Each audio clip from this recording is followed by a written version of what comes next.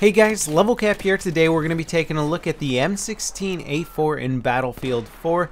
This weapon is a burst fire only weapon, well burst fire and semi-automatic. We no longer have the M16A3 variant. Now the M16A4 was in Battlefield 3 and this one performs very similarly. It's got that same amazing reload speed of 1.8 seconds, which makes it one of the fastest reloading primary weapons in the game. And frankly, this gun is going to need whatever advantages it can get, because having a burst fire weapon does put you at a pretty big disadvantage in my opinion. Now, there are some people that really did enjoy some of the burst fire weapons from Battlefield 3. I know there's a lot of big fans of the AN-94 out there, and that was kind of a cool gun. You could definitely kill somebody in one shot from it if you got headshots, because both shots would in theory go in the exact same spot. Now the M16A4 is burst, but you will be experiencing recoil. All your shots, it's a 3-round burst, and your shots will not be going in the exact same location.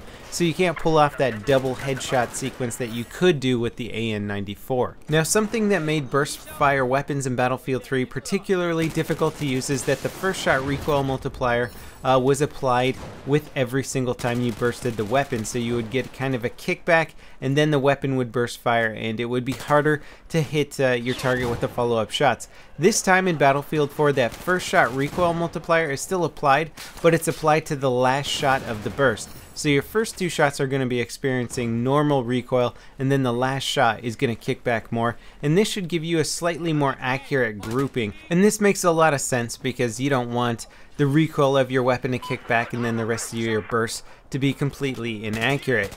Now, one of the biggest disadvantages with a burst fire weapon is that repeatedly clicking the gun makes it pretty hard to track moving targets. It also can mess with your accuracy a bit, so you have to do things to try and offset a burst fire weapon from the fully automatic versions to give it some sort of advantage, and having that first shot recoil applied to the last shot of the burst is a step in the right direction, but I don't think DICE has done enough to make the M16A4 an appealing weapon over, say, a fully automatic ACE-23 or M416. Now, if we take a look at the Simthic.com stats, we have a 800 round per minute rate of fire, which definitely puts it as a very competitive assault rifle if you don't factor in the fact that it's a burst fire weapon.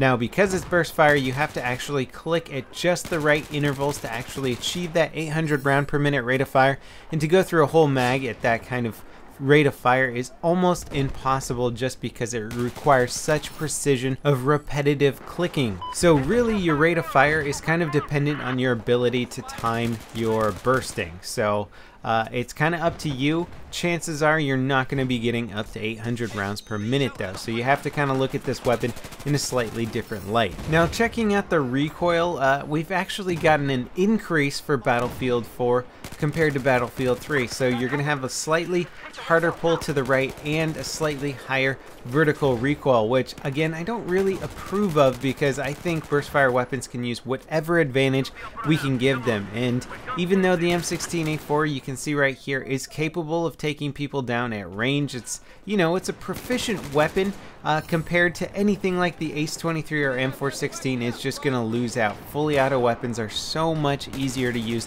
than burst fire weapons that I really think we got to give these guns as much advantage as we possibly can. So the fact that they increase the recoil on the M16A4 from BF3 doesn't really make a lot of sense to me. Also, if you look to the right of the recoil, you'll notice under ADS we have 0.2. Well, this is pretty much on par with what other assault rifles shoot at in Battlefield 4, except that in Battlefield 3 we always had more accurate fire for the burst fire assault rifles to again give them a slight advantage over the other ones out there. Now you might be thinking, well, hey, hang on a second there, LevelCap. We have a lot of different weapon accessories we can attach to guns now compared to BF3. We have more options, we can improve accuracy, we can improve recoil control and handling, and this is true.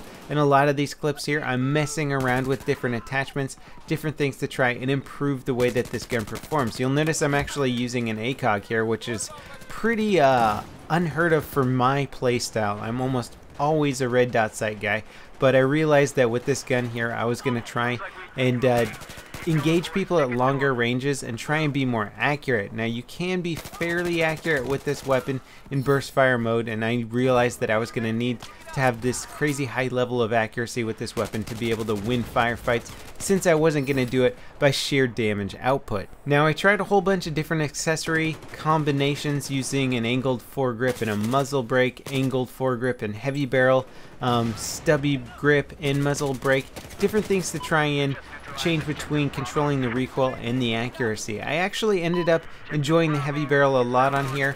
I ended up really preferring the muzzle brake and stubby grip. I thought that ultimately that gave me some of the best recoil control and accuracy combinations there, so that it really allowed me to take advantage of higher magnification sights. I also enjoyed using the suppressor a lot, and later in the game I decided to go with the red dot sight again and use a flip up scope for that 2x magnification. I thought the ACOG was a little bit overkill for this weapon in terms of accuracy, and the 2x sight provided the perfect amount that I needed. So fundamentally, burst fire weapons are a little bit flawed in Battlefield 4 right now, because if you think about it, in real life a burst fire weapon shoots 3-4 rounds in one burst, and you know, when you shoot somebody with a bullet in real life, chances are they're not going to be getting back up from it. A burst from any assault rifle should be more than enough to take somebody down.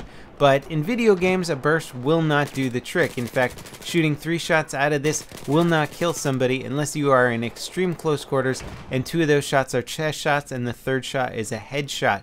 Now with the actual burst fire accuracy of this weapon, that's going to be very hard to pull off, and it's also extreme close quarters, so most of your targets you're going to need 2 to 3 bursts, maybe even 4 bursts to take them down in quick succession. So you're not really getting the real life benefit of a burst fire weapon in game, so we got to change up parameters of how they work out to try and emulate real life but provide video game benefits. And unfortunately, we're not really seeing those too much in Battlefield 4 yet. The M16A4 needs a little bit of work to get up there to the point where it's going to be a viable option. I think improving its aiming down sight accuracy, maybe even bringing the recoil back down a little bit, just to try and make it competitive against some of the top performers out there like the Ace 23.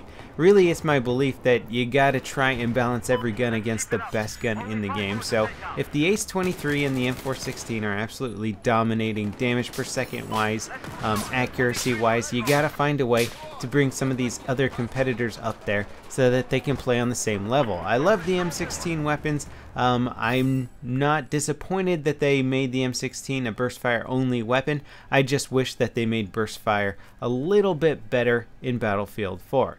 So anyway, that pretty much wraps it up for this review of the M16A4. Give it a try, let me know what you think, let me know what attachments work well for you, and I'll see you guys next time. This is LevelCap, signing off.